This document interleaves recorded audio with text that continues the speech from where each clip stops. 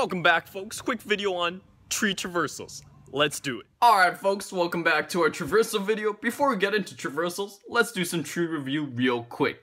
On our left hand side we got a binary tree, really common in computer science and used a lot for traversals, so we'll be sticking with this one for our examples. Up here is the root of our binary tree, where the tree starts. In a binary tree, each node can have at most 2 children. In this case, the root has a left child, which is this node, right child, which is this node. In this binary tree, these 4 nodes at the very bottom don't have any children, and they're called the leaves of the tree. A subtree for a binary tree is any node in that tree, as well as all the nodes that come under it. So in a subtree rooted at the node containing 2, it would contain this node, this node, this node, this node, and this node. And we can describe each node in a binary tree with the BT node class, where each node has a value of type int, as well as a left and a right references to point to its left child and to its right child. The point of traversals is to help us figure out in what order we look at information when we're given a tree. It tells us if we should look at the leaves before we look at the root, and what order we should do everything when we look at the most basic subtree. How does that work? Let's look at some tree traversals and find out. Let's do it. Welcome back. Let's get into some preorder traversal. Let's look at this right subtree this right binary tree on the right hand side to figure out how preorder traversal actually works.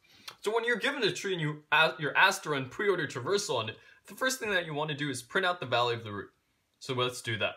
Then preorder has a recursive definition. So then we call preorder recursively on this left subtree. This means we treat this node as its own tree.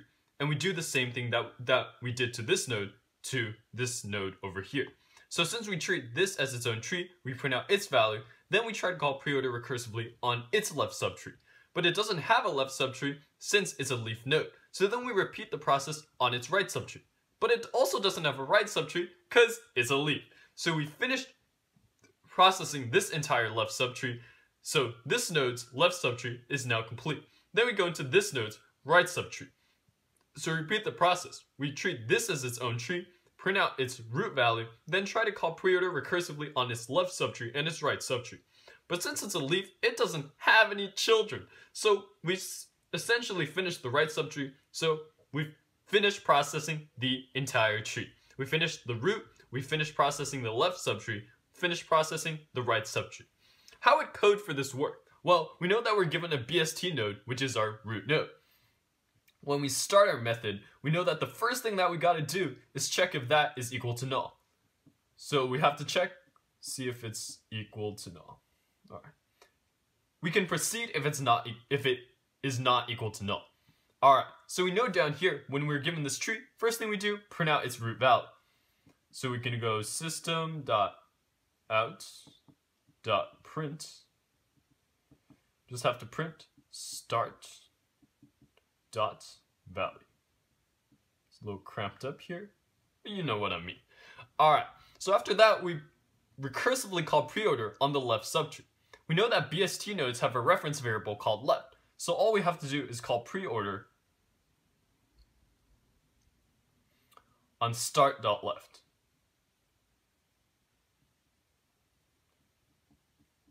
We also know that preorder repeats this process on the right subtree, so all we have to do is call preorder on start.right as well.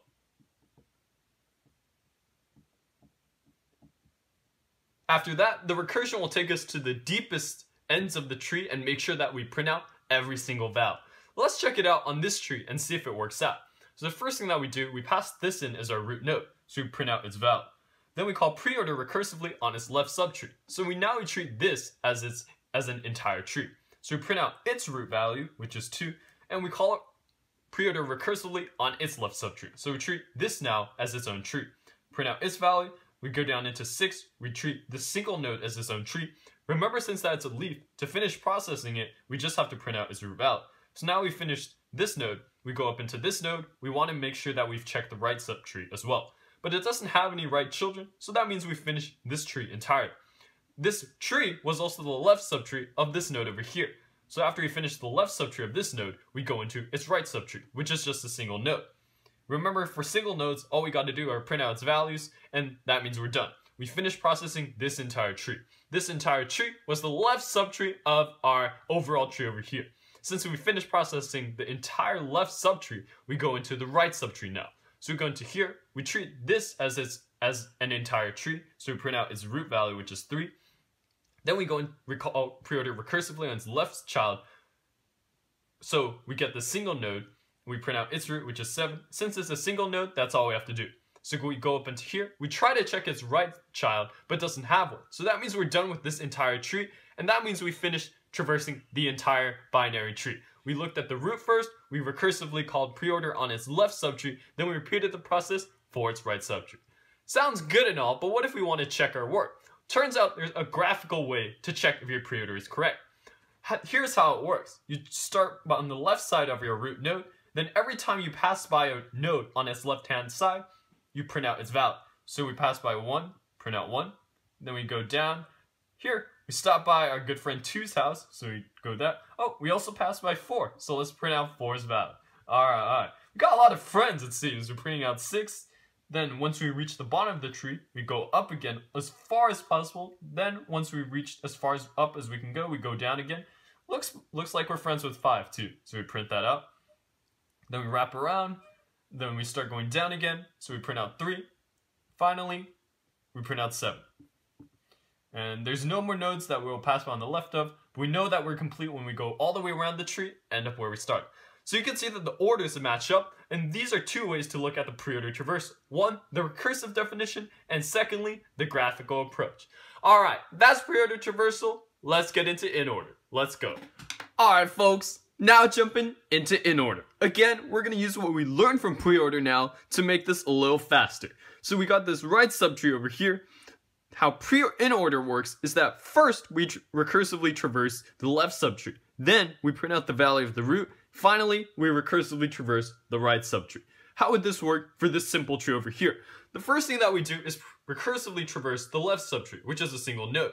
But since it's just a single node, all we do is print out its value 2.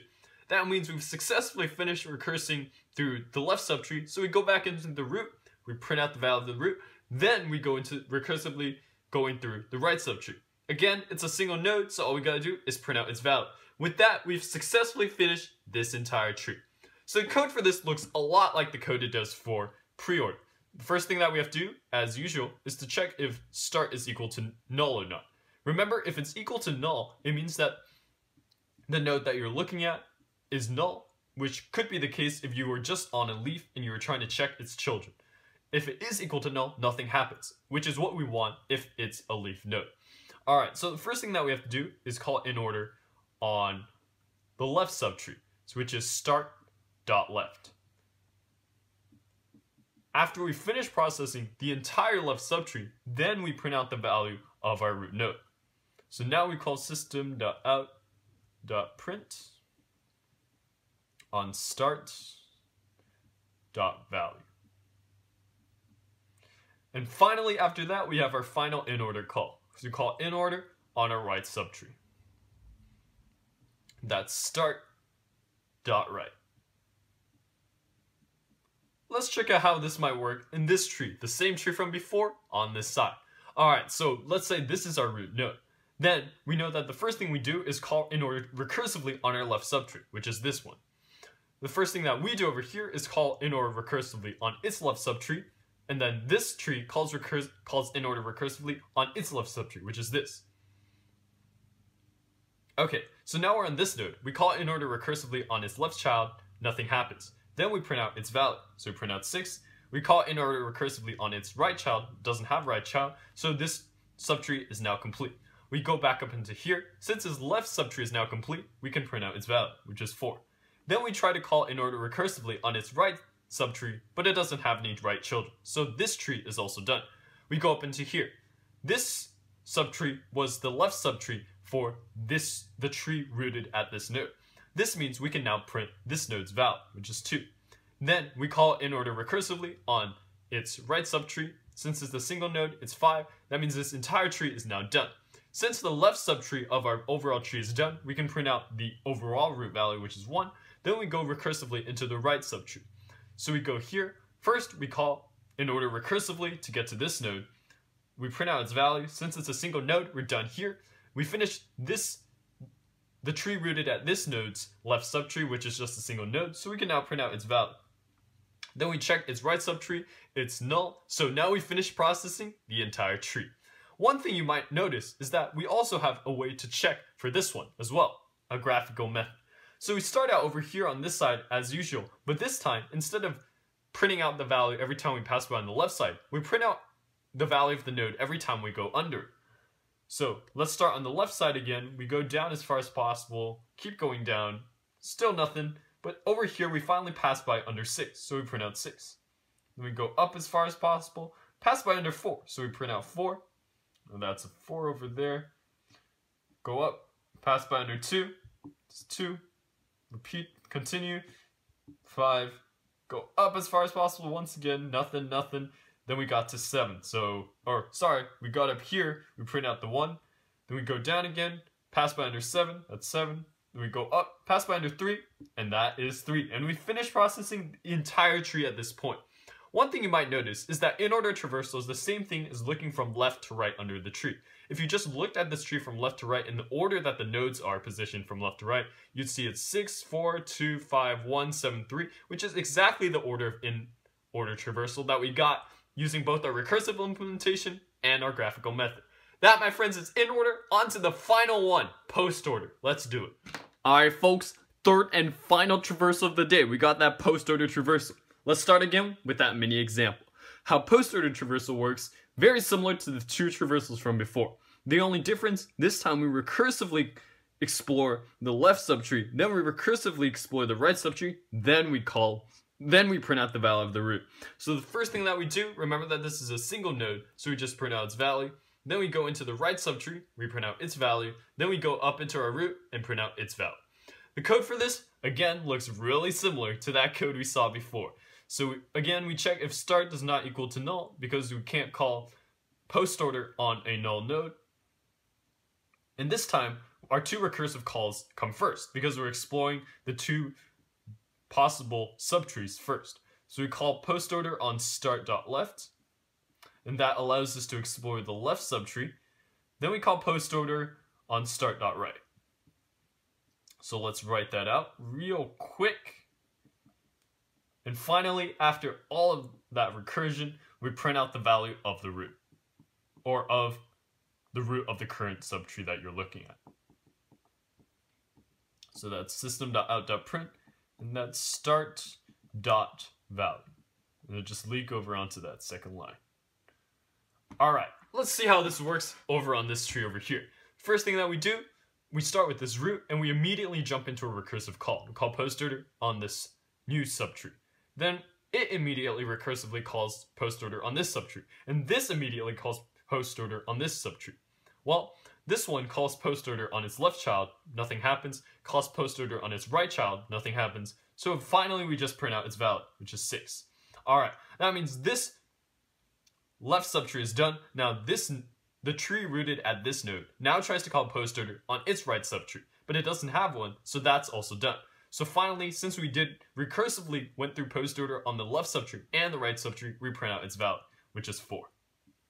Okay, so now this is the tree rooted at 2, and its left subtree was the tree that we just finished processing. So now we go into the right subtree of the tree rooted at this node. So we go over here, since it's a single node, all that we have to do is print out its value, and then we know that since it doesn't have any children, we're also done. So we finished recursively traversing through the left subtree and the right subtree, so now we print out the value of the root, which is 2. Alright, so we finished the entire left subtree of this tree, so then we go into its right subtree. So over here, we go into this node, and it immediately calls postorder on this node over here. Since it's a single node, we just print out its value. Since we finished the entire left subtree of the tree rooted at this node, we go into its right subtree, which is just null because it doesn't have a right child. So since we looked at the left subtree and the right subtree, we can print out its value. Alright, since we finally finished looking at both the left subtree and the right subtree, we can finally print out the value of our root. Very long and tedious, but we finished this little tree over here. Alright, looks like all our values show up in the tree. There's also a graphical way to check this, as you may have expected. Again, we start on the left-hand side, we go down as far as possible, but this time we print out values if we pass by on the right-hand side. So over here, since we passed by 6, we print it out. Go up as far as possible, 4, go up, go down again, go up, pass by 5, so we print out 5, go up, pass by 2, print out 2, go up as far as possible, go down again, go up again, pass by 7 on the right hand side, go up, pass by 3 on the right hand side, and finally we pass by our root node on the right hand side, so that's our 1. And we loop back around, and that's all our nodes. So that's Postorder Traversal. In this case, we again looked at the code implementation, we also looked at the graphical implementation. They both check out. This is the Postorder Traversal, and that's our 3 traversal methods. Alright folks, thanks so much for making it to the end of the video. If you like this video, make sure you like, comment, subscribe, all that good stuff.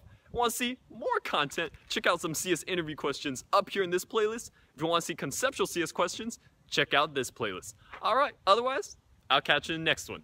Peace.